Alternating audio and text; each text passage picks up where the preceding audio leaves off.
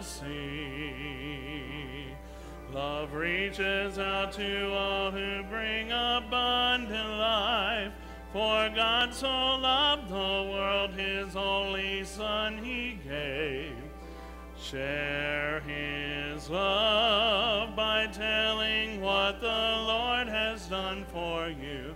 Share his love by sharing of your faith.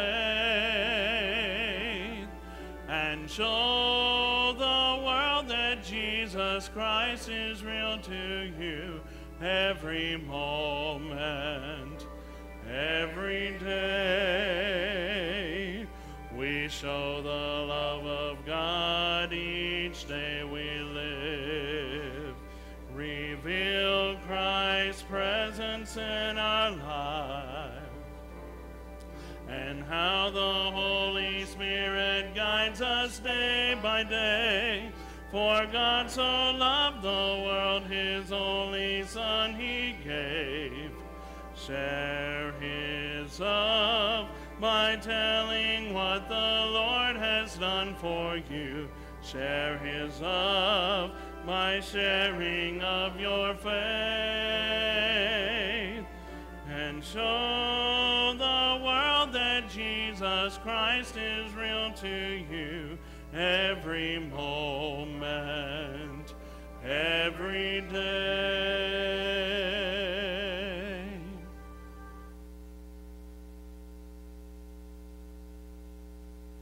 Dear Lord, thank you for the day, Lord, and let's come here again tonight to worship and learn more about you, God. And I pray this offering and use it in your will, Lord. I pray, amen.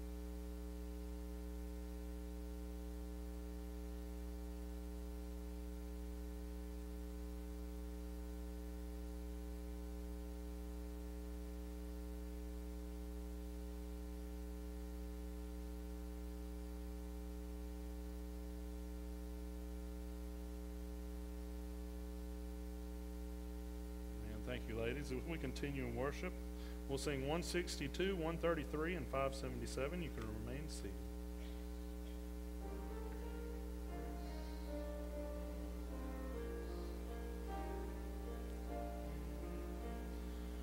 Wonderful, merciful Savior, precious Redeemer and friend, who would have thought that a lamb could rescue the souls of men? Oh, you rescue the souls of men. Counselor, Comforter, Keeper, Spirit we long to embrace. You offer hope when our hearts have hopelessly lost the way. Oh, we've hopelessly lost the way. You are the one that we praise. You are the one we adore. You give the healing and grace our hearts always hunger for. Oh, our hearts always hunger for. Almighty, infinite Father, faithfully loving your own, Here in our weakness you find us, falling before your throne. Oh, we're falling before your throne. You are the one that we praise. You are the one that we adore.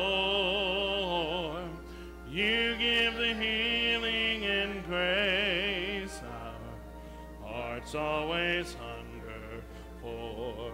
Oh, our hearts always hunger for.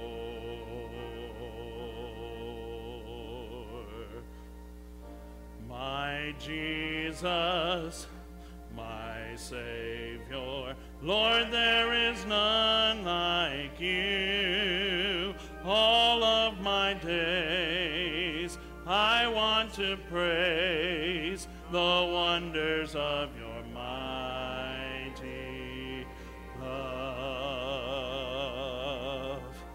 My comfort, my shelter, tower of refuge and strength, let every breath, all that I am, never cease to worship you. Shout to the Lord, all the earth, let us sing. Power and majesty, praise to the King. Mountains bow down and the seas will roar at the sound of your name. I sing for joy at the work of your hands. Forever I'll love you, forever I'll stand. Nothing compares to the promise I have in you. How can I say thanks for the things you have done for me? Things so undeserved, yet you give to prove your love for me.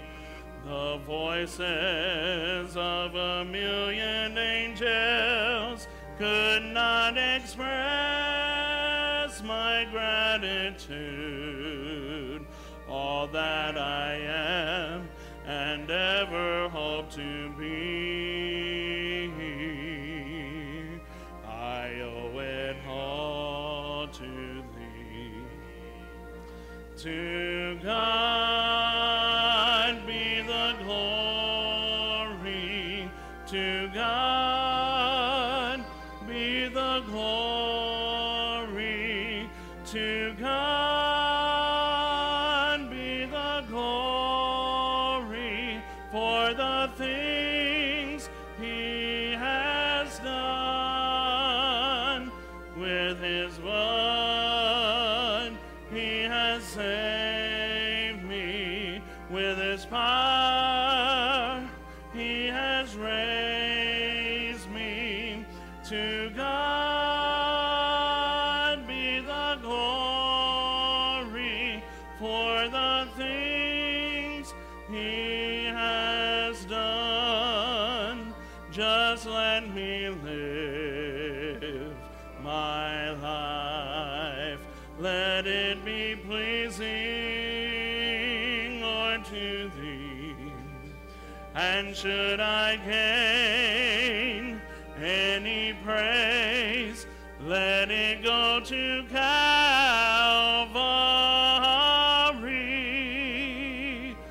With his blood he has saved me. With his power he has raised me. To God be the glory for the things he has done. Amen. There's a lot of kids here tonight. And there's more youth here tonight than I've ever seen, so I need the kids and the youth to come on down. I see you hiding, Dylan. Come on. Y'all bring a hymn book. Grab a hymn book, okay?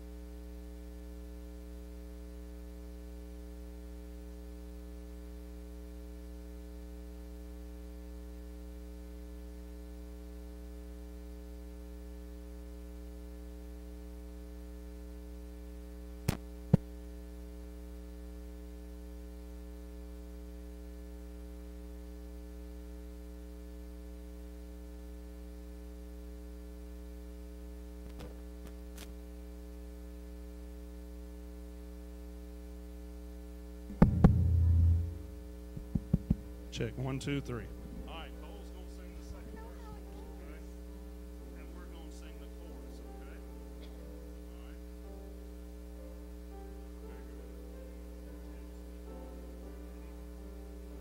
It tells me of one who died to set me free. It tells me of his precious blood, the sinner's perfect plea.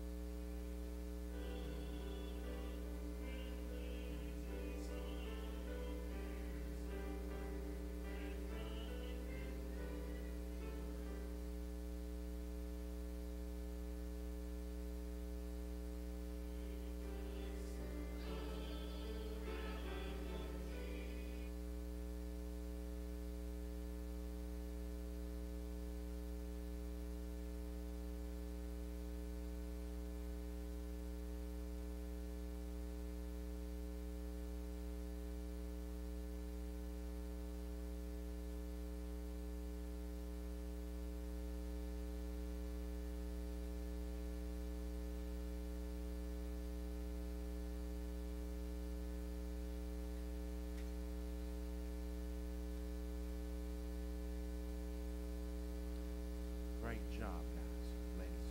That was awesome. I didn't know Brother Evan, no word. I didn't know Brother Eric had eyes so big when he was looking at him. Sing. Like, I'd sing if I was y'all.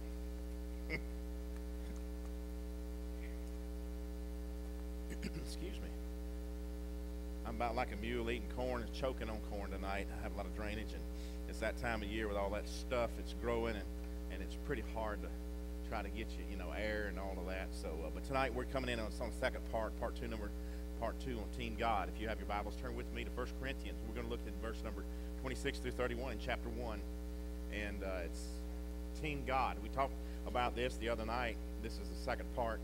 Don't let it fool you. Just because there's one point that I'm going to talk about tonight, I'm not going to belabor the point a whole long time, but there is quite a few things that I need to say. And Team God, in 1 Corinthians chapter 1, verse 26 through verse number 31.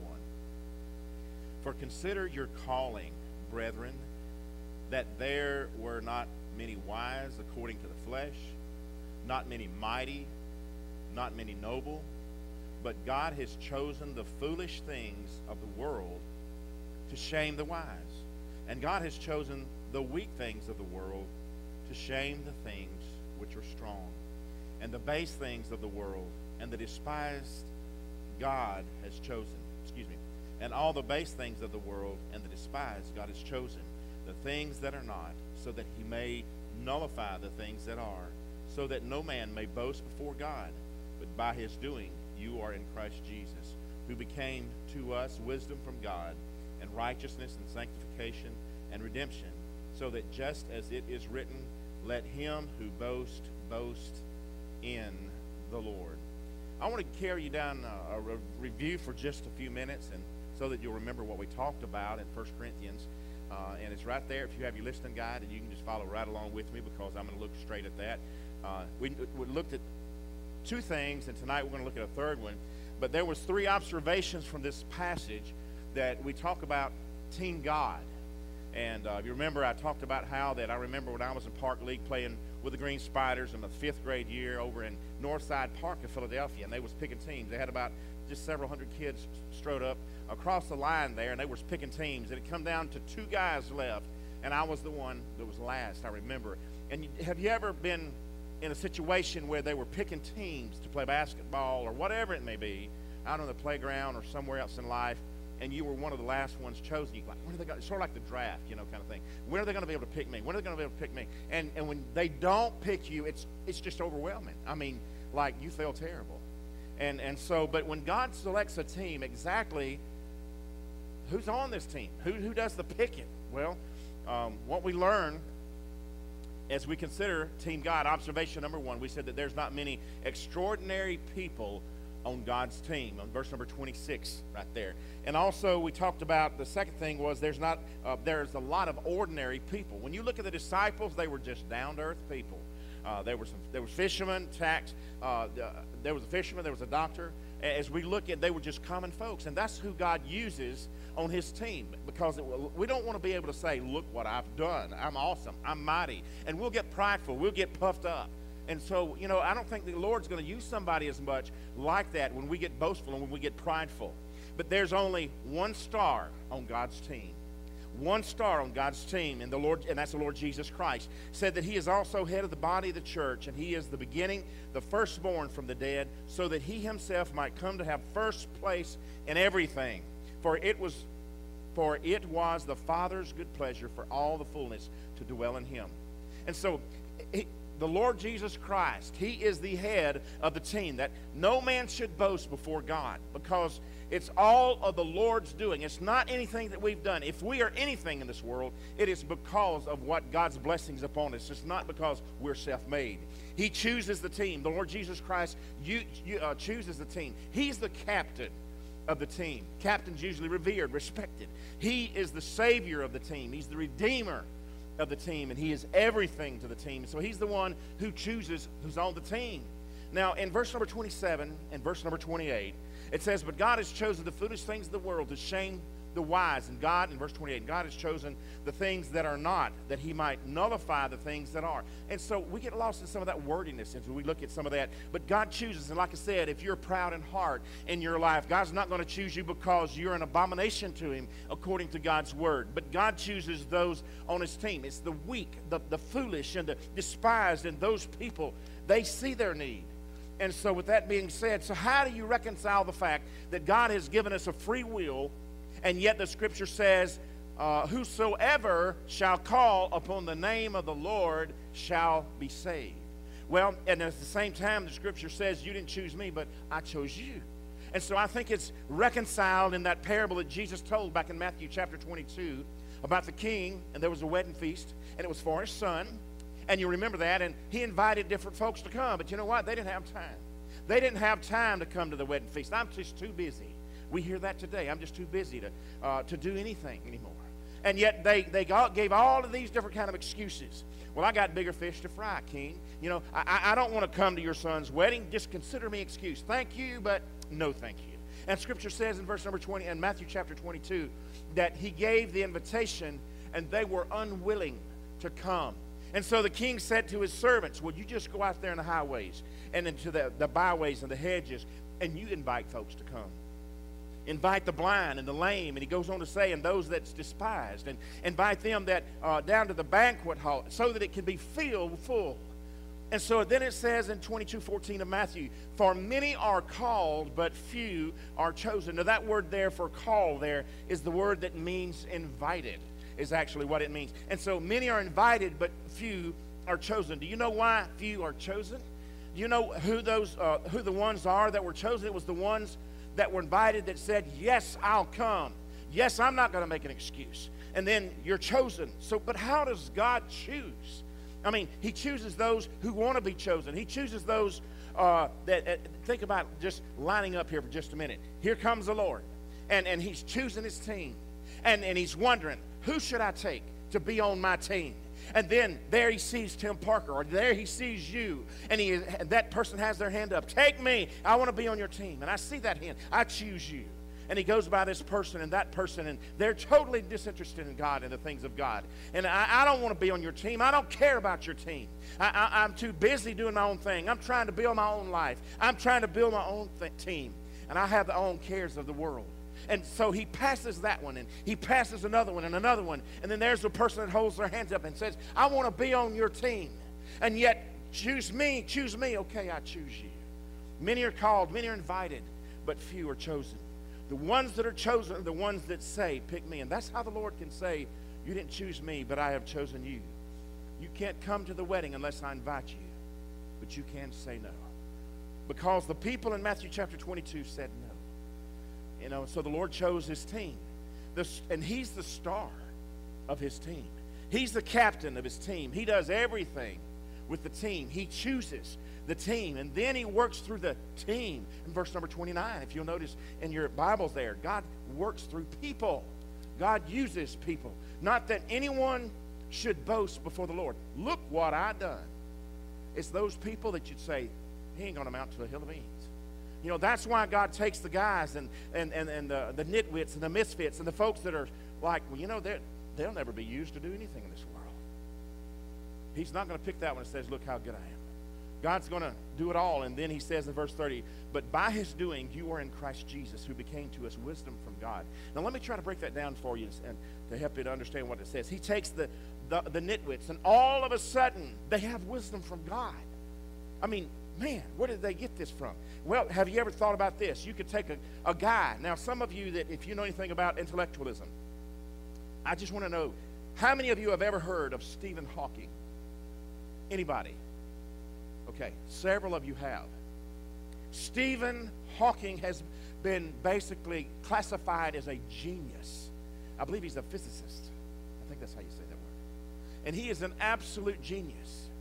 Now, if you ever notice some of those kind of people, seemingly they don't have time for God.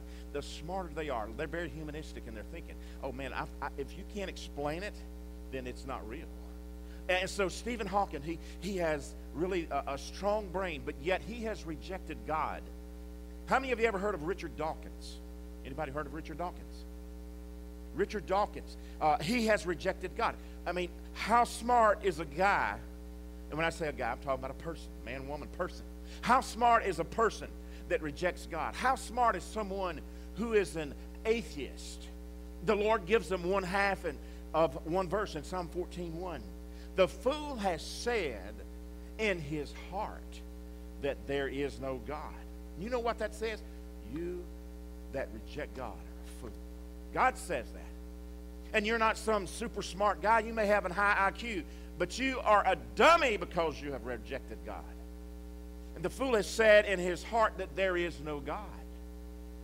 And I'd like to take a guy with an IQ of 90 that trusts in the Lord and believes in the Lord and loves the Lord than a person who has an IQ of 150 and rejects God.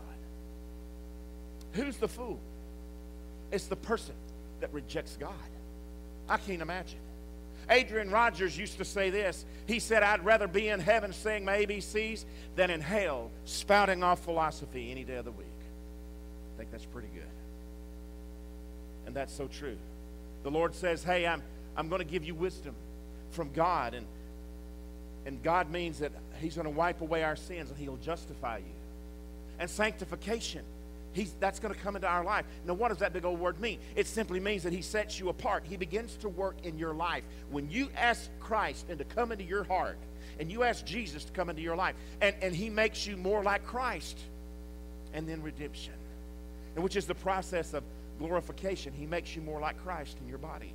And so, see, righteousness has to do with your spirit, and where the Lord comes in and he washes you white as snow, and that happens, boom, just like that. Sanctification, it's a process. It'll take place in your life. You see, it's not like, well, I accepted Jesus and that's all it is to it. I'm going to sit down over here for the next 90 years and I'm not going to do anything. You see, when you get saved, you are beginning to be sanctified, set apart. There's a reason that you're going to be used by God. And it's kind of like the situation with Lazarus. When Jesus told those people after he raised him from the dead, he said, now unbind him and let him go. That's the process of sanctification. It's where the wrappings of this world, has wrapped us up. And so that process of sanctification, we find that your old life, it is taken off of you, and you become a person who is more free, and you live your life more like Jesus. And then there's redemption, when the Lord actually gives you a brand new body, and you're like Christ in your body. Salvation is not just internal. When you ask Christ into your heart down here, it's not just internal. It's not just in your spirit. It's spirit and soul and body. You are a house of 3 rooms. And God redeems and he changes all 3 rooms. That is your spirit. That is your body. That is your soul. He changes.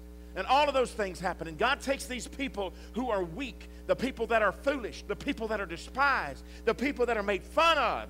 And he says, this is the person that I'm going to use. This is the person that I can use because they will honor me and they will give glory to God. He will take the person that is ignoble and the base things, and he makes them trophies of his grace and all by his doing. Because if he takes somebody who thinks that they're really the all-star and he's a peacock that's strutting around, then that person will boast before the Lord. Let me just tell you, look what I've got. You've got something that's pretty sharp here, God. God, I've humbled myself to be on your team. Nobody's gonna do that. No peacocks in heaven. Everybody in heaven is blown away that they're there. They're just so grateful. Wow. Paul was so grateful. He's the chief of sinners. He's ahead of them. Wow, the Lord would choose me. And you read his testimony in 1 Timothy chapter 1. You go back and read his testimony. He said, I was a persecutor. I was a blasphemer. I was a violent aggressor, and the Lord chose me. He said, I am the chief of sinners. I'm the first in line when it comes to blowing and doing bad. But yet he chose me. That's what Paul said. And Paul was wise according to the flesh. He was a very smart guy. And so the Lord chose him, and it was all of his doing, the Lord's doing. And so the Lord does it through us. And I'm simply saying I love the story of Gideon. Gideon in chapter number 6 of the book of Judges. And he's threshing wheat in the winepress. You don't want to miss what I'm about to say. You need to listen closely. Gideon was there in Judges chapter 6, and he was threshing wheat, and it was in the winepress, and it was down low. And you had a winepress that usually was in low depth. And so you don't thresh wheat down low. What you do is when you thresh wheat up on the hill, so that when you throw the wheat in the air, the wind catches it, and it blows all that bad stuff, the chaff away, and all you have is that good grain left. And so he was afraid of the Midianites. And so he's down there inside of this hole there, and the Lord comes to him, and Israel at this time was oppressed by Midian. And the reason that he was threshing wheat in this hole was because the Midianites were going to come and they were going to steal away all the grain. And when they saw him, they were probably out to kill him. And he's trying to hide, just trying to just make it by. And the Lord comes to him and he says, "Hail, mighty man of valor," is what God says to him. And Gideon's like, "Who are you talking to? I know you ain't talking about me." And Gideon is, and that's what God said. And he said, "You must have taken a wrong turn, Lord, down there at Jezreel. I mean, why are you calling me mighty man of valor? You know, I'm down here in the hole. I'm scared to death. I'm just thinking the Midianites are going to be here any minute. This has got to be a dream." And so, basically, he was Chicken Little. You know who Chicken Little is? Who is Chicken Little? Cole, who is Chicken Little? The sky's falling. He was scared, wasn't he? And here he is. He's the Chicken Little. And he's being called a mighty man of valor. "Hail, mighty man of valor, the Lord is with you," as he said. And the Lord said to Gideon, Chicken Little, by the way, he says, "You're going to deliver Israel. You're the one that I've chosen." And look at the response in Judges chapter 6, verse 15 and 16. I know you didn't go there, but that's where I'm going to roll over there and look at this. It says, "O Lord, how shall I deliver Israel?" He is questioning God. Have you ever done that before? Team God. God want me to be on his team? God, I can't do this. I can't do this. He said, "O Lord, how should I deliver Israel?" He said, "Behold, my family is the least in Manasseh, and I'm the youngest in my father's house." He's bargaining with God. But the Lord said to him, "Surely I will be with you, and you shall defeat the Midians as one man." Now, Gideon in no way was trying to defeat Midian, this bunch of folks, by himself, because he's zero. He's nothing. He's a nobody. And he's foolish, and he's weak, and his family's weak. And basically, hey, have y'all heard about that family down there? If you have that last name, you know they're a bunch of weaklings. And they their elevator don't go to the top very good. Basically, he was saying something about like this. That's basically what he was saying. He was the runt of the litter. You know what the runt of the litter is? Cole, what is the runt of the litter? It's a puppy that, like, something done happened to him. He was the last one. He's the smallest. Nobody wants to buy it. We used to sell Dachshund puppies, weenie dogs. And it's amazing. There's some people that come along and wanted to buy the runt of the, and there's some of the people just attracted to that one. It was just the odd one. The little one had something different. And this man was the runt of the bunch, Gideon. And God says, "Yeah, but I can use you. I can fill you." And so Judges chapter 6 and verse 34 says, "And the Spirit of the Lord came upon this man," came upon Gideon. Literally, that's what it says in the Hebrew. And so the Spirit of the Lord clothed him with Gideon. I like that. The Lord clothed him.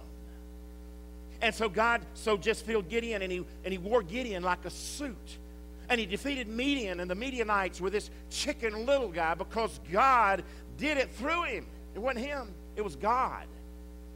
And Midian had all of these armies, 132,000 people, if I remember correctly.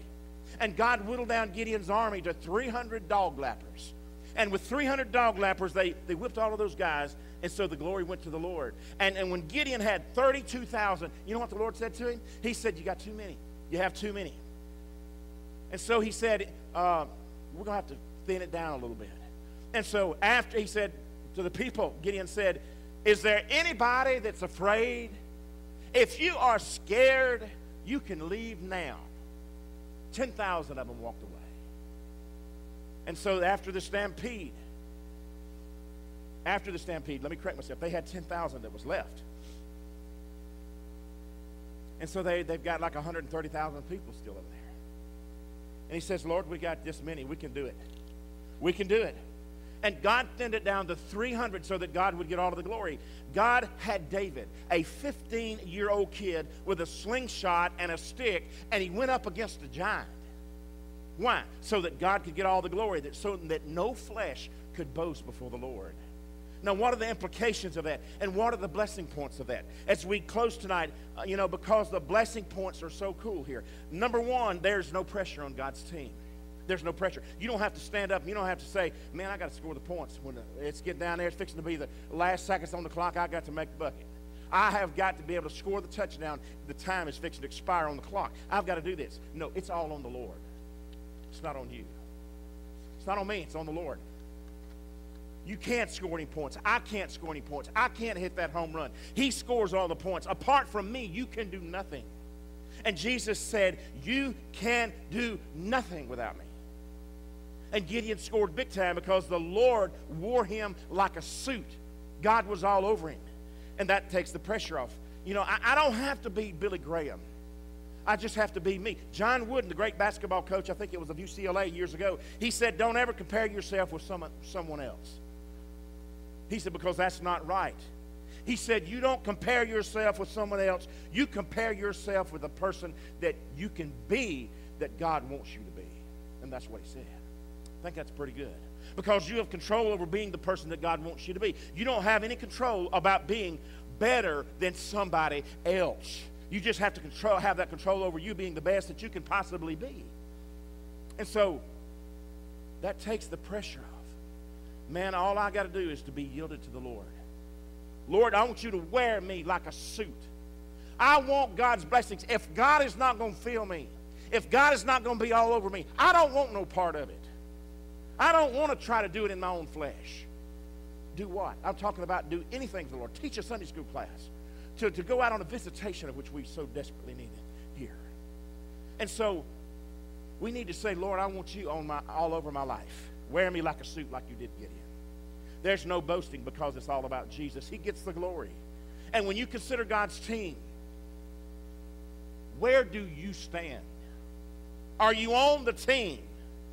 Are you on God's team? If you are, yes, Brother Tim, I know without a doubt in my mind that I'm on God's team.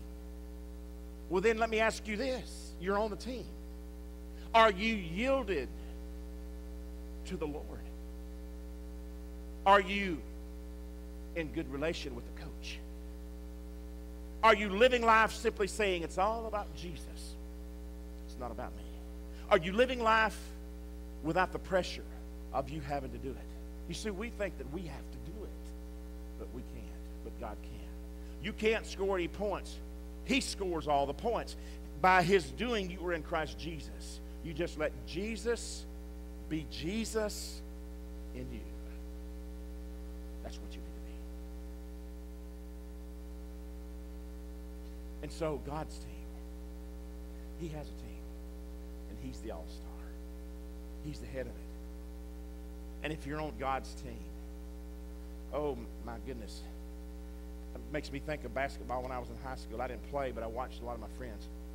And some of them were starters, and some of them, they stayed on the bench a lot.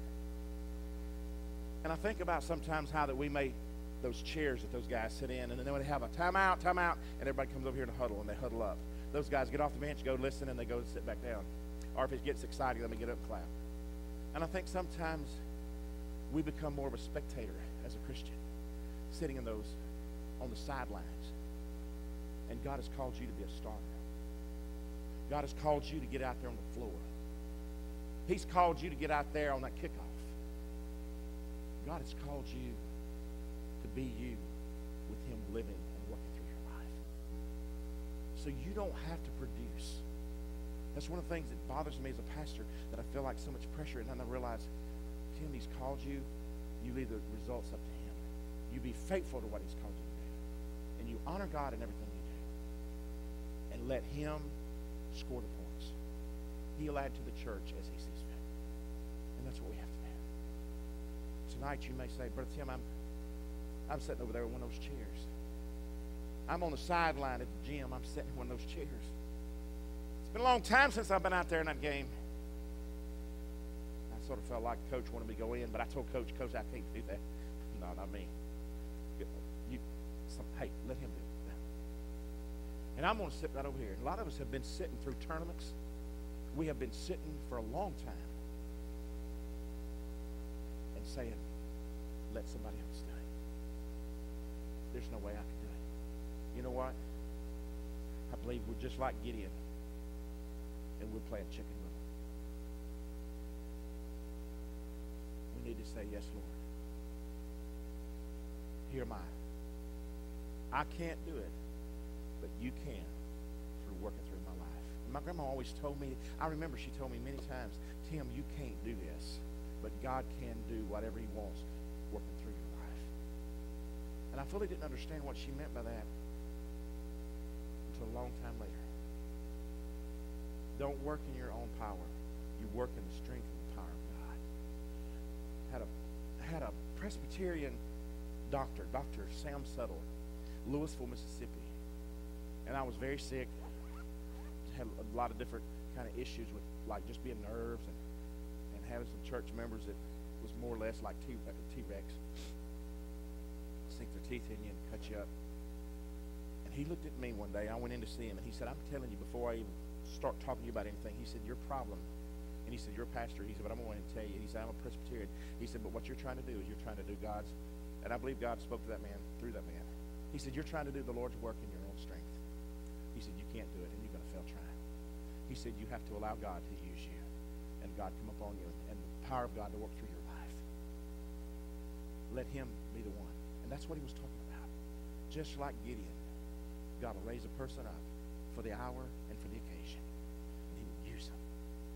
It's not the person that feels like they have arrived, and I am God's gift. No. It's the one that you least suspect. The one that you least suspect. I want us to have a time of prayer right now, and I want to pray for you. I want to pray sincerely. Maybe God has dealt with your heart in this invitation tonight. I want you to do what God wants you to do. I want you to get your heart right with the Lord.